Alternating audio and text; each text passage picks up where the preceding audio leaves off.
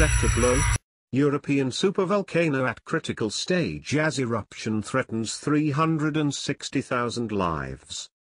Supervolcano Campi Flegrei is at a critical stage, and scientists have warned that European authorities need to be ready, as experts fear the lives of more than 360,000 people across Europe could be at risk.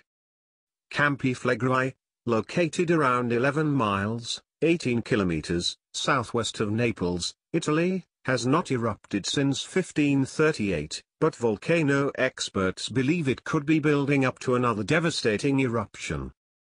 Scientists from the University College London, UCL, and the Vesuvius Observatory in Naples have been studying the patterns of unrest since Campi Flegrei's last eruption more than 500 years ago.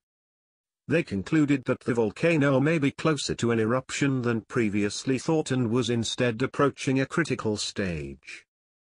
Dr. Christopher Kilburn, director of the UCL Hazard Center, said, "By studying how the ground is cracking and moving at Campi Flegrei, we think it may be approaching a critical stage where further unrest will increase the possibility of an eruption, and it's imperative that the authorities are prepared for this.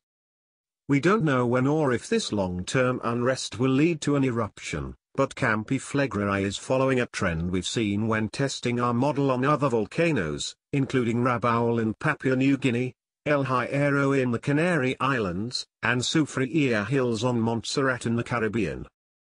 He added, "We are getting closer to forecasting eruptions at volcanoes that have been quiet for generations by using detailed physical models to understand how the preceding unrest develops." Thank you for watching. Please subscribe to us on YouTube. If you like, donate to us, visit home on the page PayPal.